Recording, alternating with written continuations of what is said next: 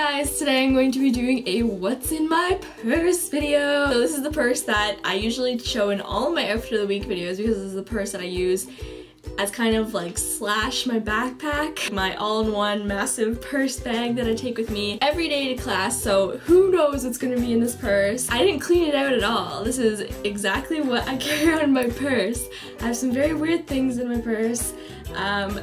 So yeah, this is just genuine. I'm gonna go through my bag and hopefully there's some good stuff in here because I honestly couldn't tell you what's in here. This purse literally weighs a freaking ton. This is from spring and I got it in September of 2013, and I got it specifically to be big enough to hold my MacBook. This is the thing I take with me every single day to school because I don't use like pencil and paper to take notes. I got these two things, which is like a little neoprene case and my laptop cover. It covers the front and back from eBay. The MacBook Pro 13-inch. Next thing is an assignment that I got back for qualitative research methods, and due to shabby on that. So I have one ruler, two rulers, full stapler.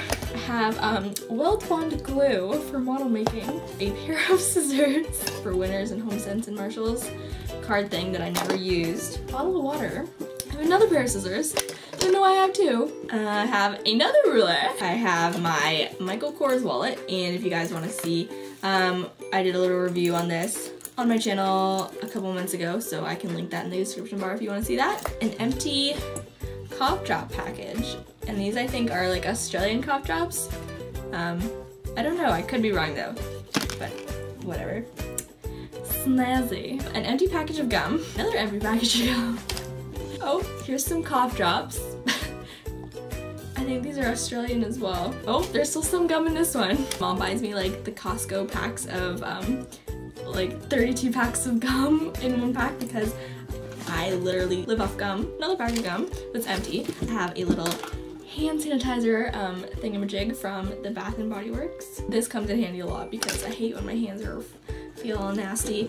I have a calculator. This is usually not in my purse. I'm not a math person at all. I just put this in there because I had to write an exam the other day where I needed one, unfortunately. More cough drops. A car port charger for my iPhone, but no cable, so I can't use it. Pens, architectural pencil, a drawing pen, one earring. This is so bad, guys. I have a US lip balm. I used to like religiously buy these things, but then I found out, I saw like on a Twitter post that there's like a chemical in these that dry your lips, so it actually just like makes your lips dry and you have to keep reapplying them so it never fully like heals your lips. My car keys.